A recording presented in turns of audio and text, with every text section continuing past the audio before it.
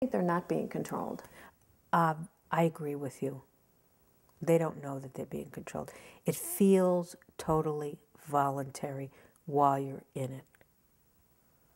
And I'm glad you brought that up. It reminds me of something a friend of mine a long time ago said, Peggy. She put it very well. She said, when you're in a cult, you may have some doubts, but you put them on the shelf. You see or you hear things that just don't sound right, but nah, you put them on the shelf. And as you go along in the cult, the shelf gets heavier and heavier and heavier.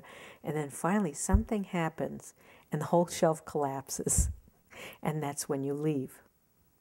When the doubts can no longer be denied, when you can't rationalize them.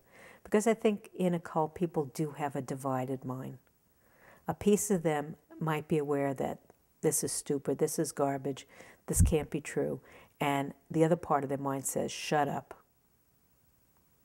This is real. I believe the guru. I believe what's happening is for my own best. And actually in a group, in a cult, you're taught to distrust your own mind. You're told that what gets in the way of enlightenment or gets between you and God is your own ego. So you're taught to distrust your own thoughts. Yeah, I can see. Yeah. So go ahead.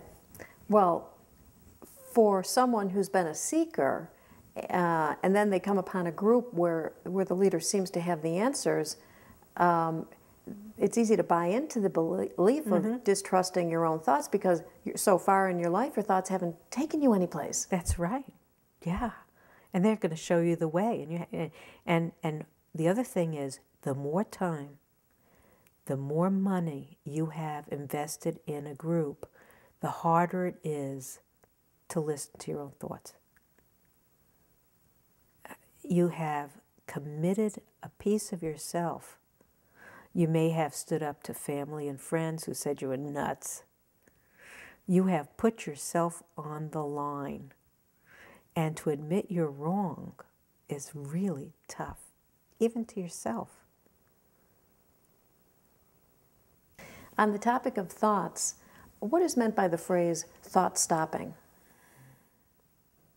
Well, I think that's part of the teaching of don't trust your own mind.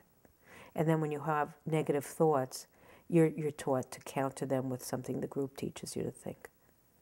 So you actually learn how to turn out that small part of your mind, that observing ego that says, oh, come on, wake up, wake up. You're taught how to not to listen to your own self. And there's certainly enough slogans or words that one could use that reinforce group teachings. Trust, love of guru, your mantras, whatever the group teaches you. In fact, in some groups, there's a shepherding in the sense that you're assigned someone who will help you along the way, and negative thoughts are reported to that person. And that person is your monitor. So in many groups, there's an outside monitor of your own thoughts. In some groups, and I'm not mentioning, purposely not mentioning names of groups, there is very formal monitoring of your thoughts. You're expected to undergo testing or confession, which is then dealt with, sometimes severely. A lot of groups say that the reason it's so important to control your thinking is because you create your own reality based on your thoughts.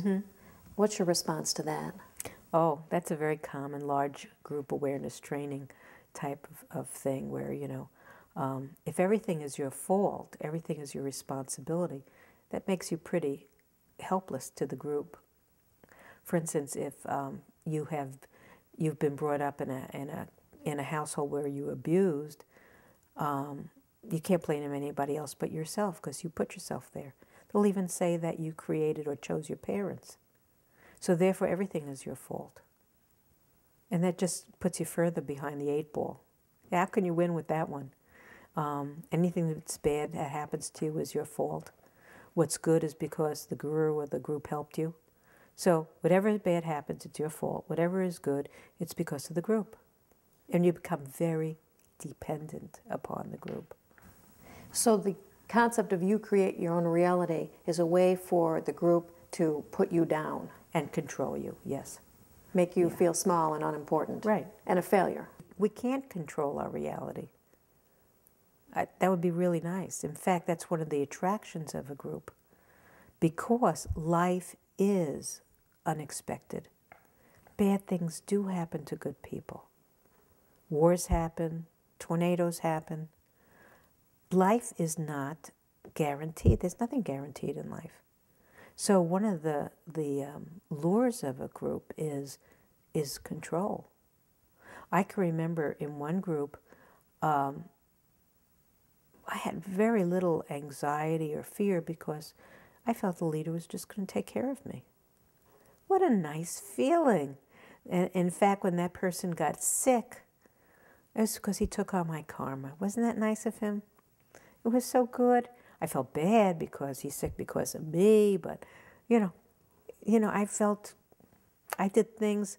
I did sports. I was active in a lot of activities that probably I would have been too timid about, but I had no fear because I was being taken care of. That's a big comfort. You don't get that in life otherwise. So there are a lot of draws to be in a cult, if you believe that could be. So how does a group leader convince a member that they are going to take care of them? They don't ever convince you. That's very, very subtle in the teachings. Not the draw on recruitment is, you come in here and I'll take care of you. No. That's a subtle teaching of the group. It may be as simple as the guru becomes ill and another member says, oh, he was with so-and-so and they meditated together and he took on his illness. So that would be an example of a group member projecting onto the leader. Yes, and they're taught to do that. Projection is an interesting psychological concept. We project onto others our hopes and our fears. When you meet your leader, and well, not everybody, by the way, is in a group where they ever meet their leader. Maybe through videos or speeches or lectures, or through other people who higher up in the group who pass on the teachings. But we project onto others those hopes and fears that we want them to. It's a mutuality. And it's a part of, we project all the time onto people. When we meet someone new, we evaluate, we judge. It's part of our safety to evaluate our life as things happen. So joining a group can kind of be like falling in love with someone. You imagine that the cult leader is going to be all these things and more. Ah, yes. Yes, and that's why it's so easy for them to exploit. When I was doing active work with ex-members at workshops, there'd be a large number of women in particular who were sexually exploited as well as financially exploited by their gurus. The key is power. And the allure of being a cult leader is the allure of having such ultimate power over people. And in some cults, the power of life and death, such as in Heaven's Gate or in the Jonestown Massacre. That's ultimate power. And what about, back to sexuality, some groups, sex is forbidden. Other groups, you should use your sexual energy to develop your mental prowess. Other groups, the cult leader wants to have sex with the members. Right. It's different depending upon the kinks or the idiosyncrasies of the cult leader, how it's used. But the important word is power. The key word is power.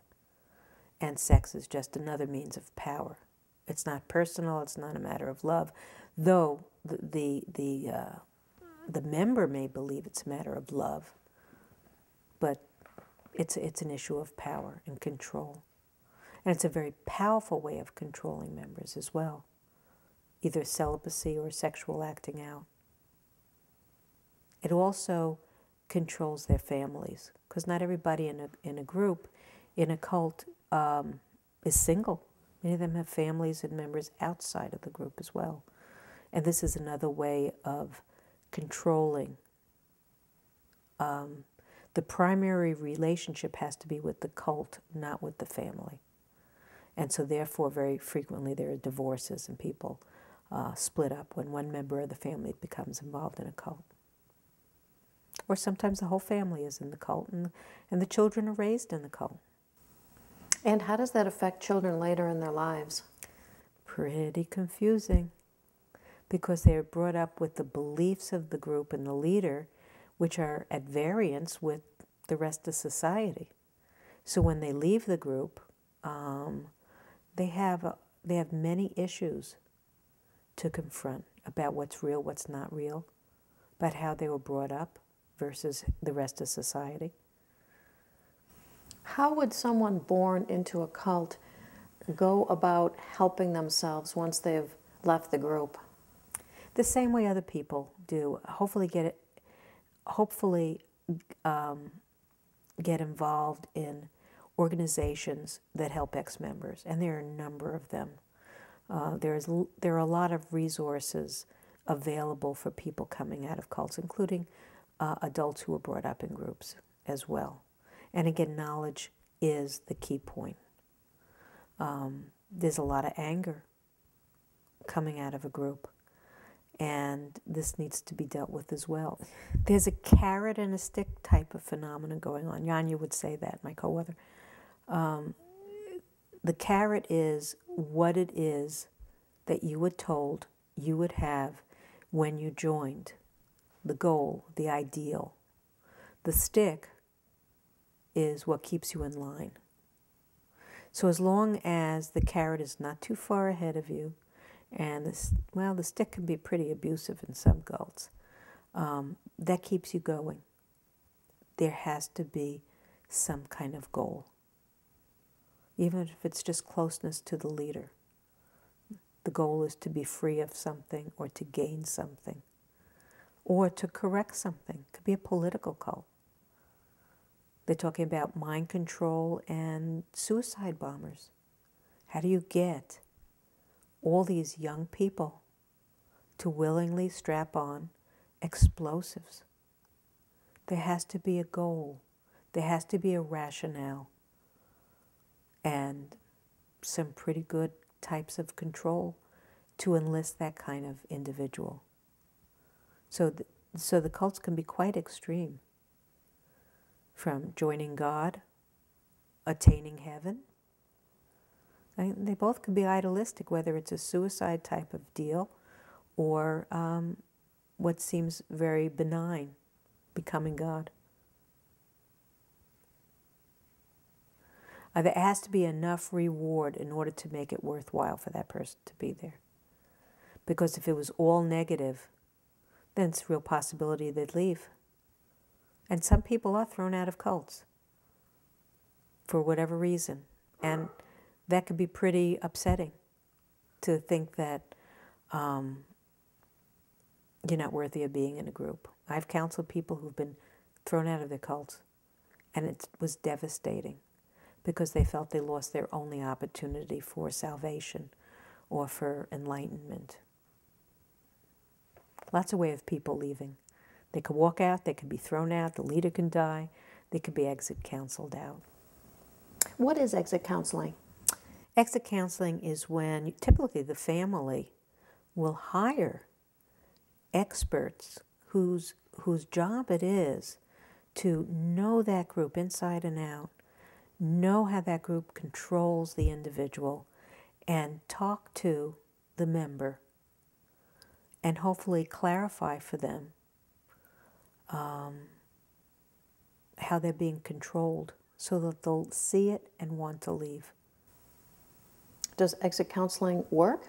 Mm-hmm. Very frequently it does work. Sometimes it doesn't. Sometimes I've been on teams, and usually it could be from 1 to 3 or 4 people on a team, who will talk to the member And first they have to overcome a lot of resistance. And usually if the person listens for a day or two, the light dawns and they really start to question the beliefs of the groups enough to leave. Sometimes they'll come in and they won't listen, or they'll walk away, because these are not any kind of situations in exit counseling that require restraint. There's no restraint. People can leave. It's simply voluntary. And if the member agrees to listen and spend time with the team, then very frequently they will leave.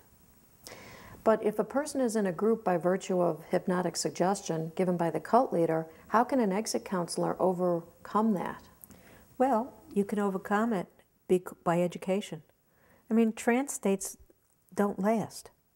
It's not like someone has control of your mind forever. Trance states, one, can wear off, and two, once you understand what happened, the bubble bursts. Once you understand what was done, how it was done, why it was done, what the effect of it was on you, it no longer has control over you. And what about those people who say that they can hear their leader talking in their mind? What happens as part of the group suggestion is that, in some groups anyway, the guru resides inside of you. And the belief is that they know your thoughts, they know how you feel, they know what you're going to do. There's no secrets from the guru. And once you believe that, then you believe that the guru really does know what you're thinking. And so it's really typical, especially if you've listened to tapes and you've been in group meditation or meditation with your leader. I mean, you've heard him or her over and over and over again, so no wonder you're going to hear it in your head. But also, sometimes the group leader will say things, they'll make comments about you personally, that they must have access to some kind of supernatural knowledge to know those things about you. People are not aware of how easy it is to read them by someone who's trained to read them. And cult leaders are very good at reading people. Very good. And they're very good at winnowing out, too, who's going to cause them trouble and who's going to be a good follower. And they'll get rid of people who might be trouble. What would you say to people who dream about their leaders? They're interacting with them in their dreams, the leaders are telling them what to do, and they think that that's real? Well, as a therapist, I've heard all kinds of dreams. I've had people tell me they dreamt about the death of their parent or the death of a child, and they were very scared about that. And when they talked about that, I would say things like, "Are you worried about so-and-so and so-and-so?" Or how you would feel if this happened? Or we'd find the reason for the dream. It wouldn't be predictive. In fact, I've never, ever, in almost 30 years of being a therapist, ever heard of a dream being predictive of those sorts. So if you're in a group and your leader says, "I'm always with you, and at night we will take trips into the astral zones," or wherever, then there is a hope that you're going to have a dream like that. That's human nature. If you go to sleep thinking, "I'm hoping I'm going to have a dream about so-and-so," invariably you will. Just as people who've been traumatized, I'm thinking of people with post-traumatic stress disorder who actually had severe trauma, they have difficulty sleeping because before they go to sleep at night, they're worried they're going to have a nightmare. And you know what? If you go to sleep at night worrying you're going to have a nightmare, odds are you're going to have a nightmare. Because we do dream about what we think about before going to sleep. Is post-traumatic stress disorder a problem for former group members? That's an interesting point. In order to be diagnosed with PTSD, post-traumatic stress disorder, one must have had first a trauma that left you with terror, of feeling hopeless or helpless and terrorized. Now, the DSM, the Diagnostic Statistics Manual, wouldn't consider spiritual death or fear of a guru as meeting that criteria, probably. But for those of us who've left cults, could be. It felt that way. The diagnosis for PTSD would be one you have to be in an experience where you witnessed something or you experienced something that was life-threatening or left you with feelings of terror and helplessness. And then there has to be re-experiencing of that through intrusive thoughts, dreams, memories, being triggered by sight, sound, smells. Another part of PTSD is trying to avoid thoughts and feelings, memories, exposure to anything that resembles the traumatic experience. There may be traumatic re-experiencing, flashbacks, intrusive thoughts, which one tries then to avoid. And usually there's sleep difficulties, irritability, difficulties with memory and confusion as well. And this lasts for several months. So then what kind of character does the ideal group member have? Oh, gosh. I couldn't even begin to say that. It depends on the group. Because there are antisocial groups. Some gangs might be cult-like in their makeup. In which case, you'd want a whole group of sociopaths together. You know, so there's no ideal. And how is it that a practical, down-to-earth person gets involved in a group? There's no barrier to that. All you need is a desire. If you have a desire that matches what's promised, then that's all you need. We all have desires for something.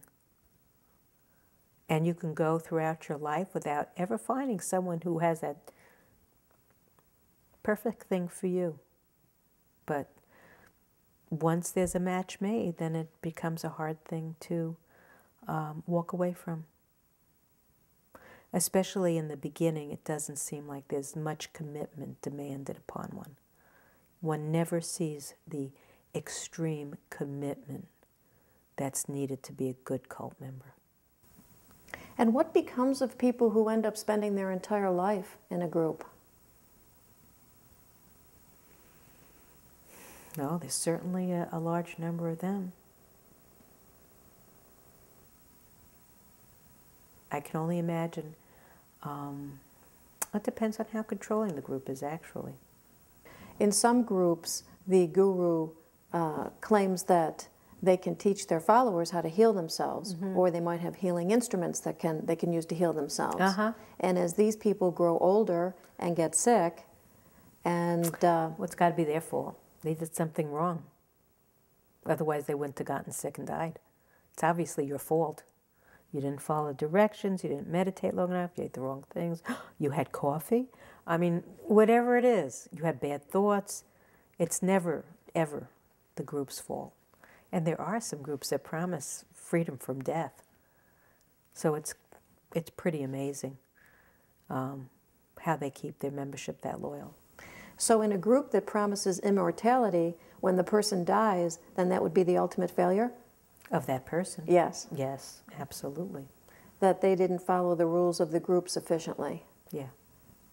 They didn't leave the life. They had bad thinking. Who knows? It's never the leader's fault.